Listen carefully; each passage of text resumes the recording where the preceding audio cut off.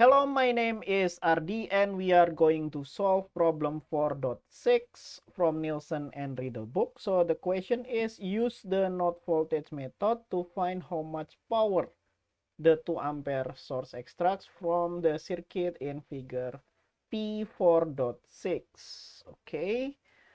I think I want to simplify the circuit first because this 2 ohm and 3 ohm ampere, 2 ohm and 3 ohm resistor here is in series, so we can merge them into 5 ohm resistor. Maybe let's redraw the circuit. Then we have this 2 ampere current source here, so we'll have 2 ampere, and then that will be parallel with the 4 ohm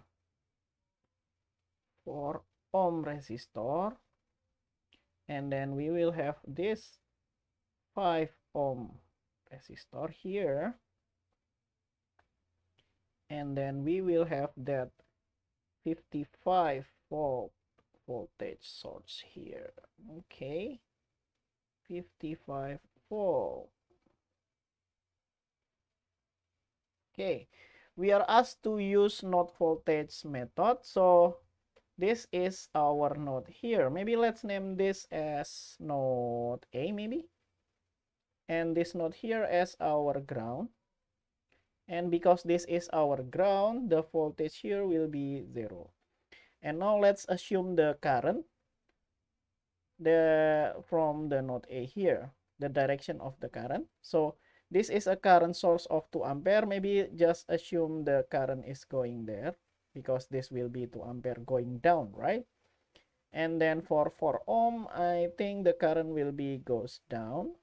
And then this one, I think the current should be go to the left. This is our assumption. You can assume otherwise, but be consistent when do it in a circuit. Okay, so we can do KCL at node A. KCL at node A. Okay, KCL said that the sum of the current that goes in will equal to the sum of the currents that goes out. Okay, now the only current that goes in is this current here. And remember that this is 0 volt and this is 55. So this must be 55 volt from the ground. Okay, and this current here, we can calculate it using Ohm's law by this one. So I'll have 55 volt minus VA divided by 5 ohm.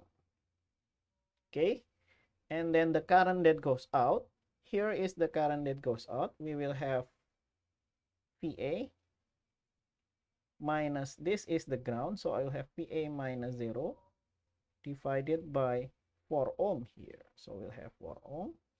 And then the other currents that goes out is this 2 ampere. So I will have plus 2. Okay, I think I want to get rid this 5 and 4. We can multiply this by 20, I think, right? Okay, 5 and 20 will cancel into 4. So on the left hand side, we will have 4 multiplied by 55 minus VA. And VA minus 0 is just VA. But then 4 and 20 will cancel into 5. So we'll have 5 VA. So we'll have 5 VA here. And then plus 2 multiplied by 20, that exactly 40. Okay, so now we will have 4 multiplied by 55. That should be 220, right? And then minus 4 VA. And that will equal to 5 VA plus 40. Okay, 220.